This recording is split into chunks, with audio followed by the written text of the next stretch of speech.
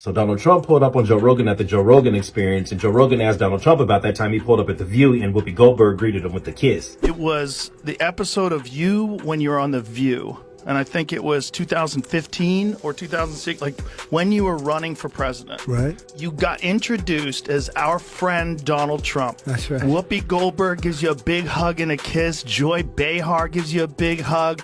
Barbara Walters gives you a big hug. They all loved you. They were all talking about how you might be conservative in your financial positions, but you're very liberal socially. They were talking about you in such a favorable light. And then you actually started winning in the polls, and then the machine started working towards you.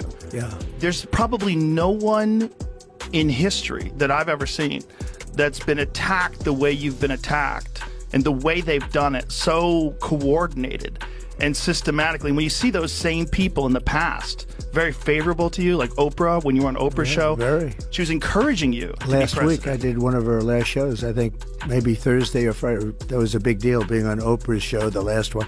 And I was like one of the last shows in that final week. You're right, The View. I was on The View many, many times. And they loved me. Just the way people would talk. I mean, even if people had criticisms about you, people that didn't like you, there was always feuds and stuff like that. But the reality was, the thing turned on you when they found out that you were going to be president. It was very coordinated. And some people are catching on to that now. There's a lot of people that were longtime Democrats, like Elon and Bill Ackman and all these different, very intelligent people. And they support me now. Bill Ackman supports me. He's been very supportive, too. Donald Trump is a billionaire, a real estate mogul, and a television star. But does he really want to add president of the United States to his resume? A lot of people would like him to. Please, let's find out, and please welcome my friend, Donald Trump. Please welcome Donald Trump. Donald Trump. Please welcome Donald Trump. Donald Trump.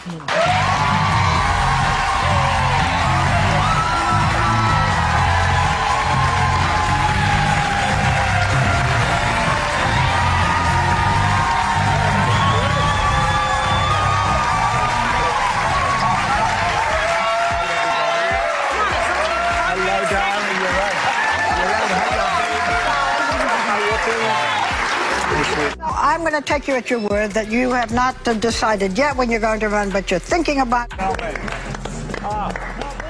Watch your head. Very tall. How are you? Nice to see you. How's it going? Who's mad? Donald Trump. Joy said the guy wears a tube. He says that it's his own hair. So I believe him because I believe Donald. He's an upstanding American. And have Republicans considered replacing their candidate, as Sonny pointed out, with someone who isn't a twice impeached serial liar and a convicted felon?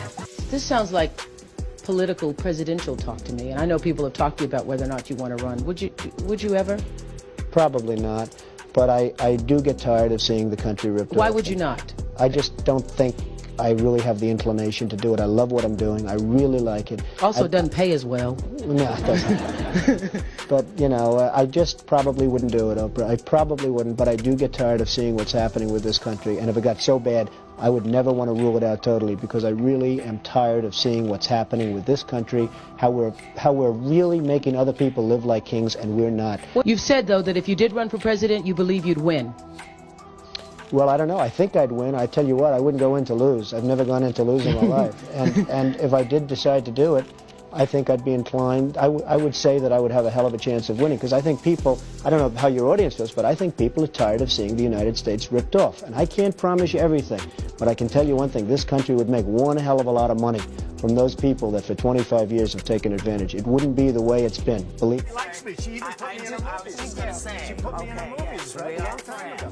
How much should I judge? Nothing. Like they say in the I love you. I'm telling you. And they're trying to humanize him and change your idea about who this guy is. Don't fall for that. Trump. You're talking about. Yeah. Talking about Trump.